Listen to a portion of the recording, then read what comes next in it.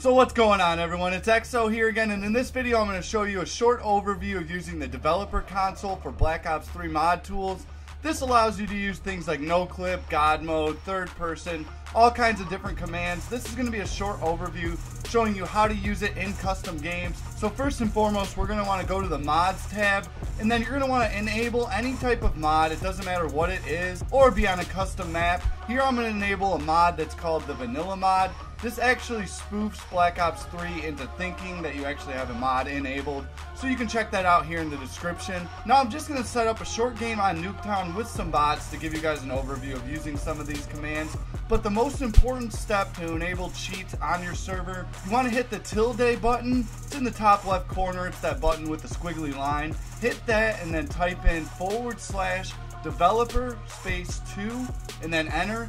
That actually enables cheats on your server. You can disable it by using the same command and then hitting /developer space 0. Just interchange between 0 and 2 to enable cheats on whatever game you're on. And now let's get into the game. I'm just going to show you guys a few of the commands, but for reference you can check the link in the description. I'm going to show you guys where to find all of the commands for Black Ops 3. They're not exactly the same as World at War, although they are similar. Let's start off this game with God Mode. You're going to hit the tilde command again and type in /God and then enter that, and there you go, you're invincible. As I said earlier, I'm just going to show you guys some of the basic commands here, but you're going to want to check out that reference guide because that's where you're going to find every single one of them. For those of you that have been following me for my glitches and spots, things like that, don't worry, I do have another video coming out later.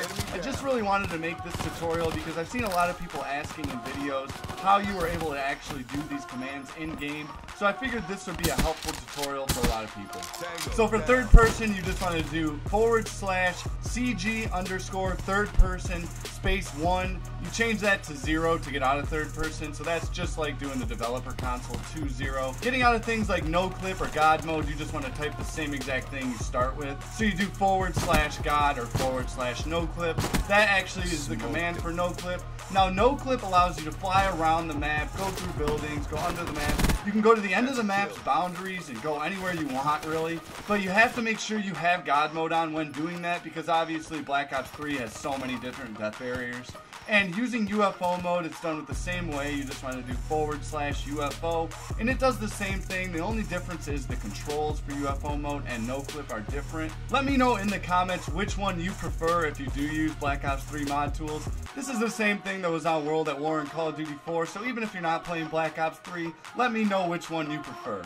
So the last basic command I'm going to be showing you guys is actually how to get any weapon. Unfortunately, you can't do zombie weapons in multiplayer or vice versa unless someone custom made it for that. For instance, someone made the Staff of Fire. You just need to do / and then give space and then the weapon name. So for instance, with Staff of Fire, we're going to do fire_staff and then enter. Or if you want to get the locust, you just want to do /give space sniper_fastball and then enter that. You'll switch right to it.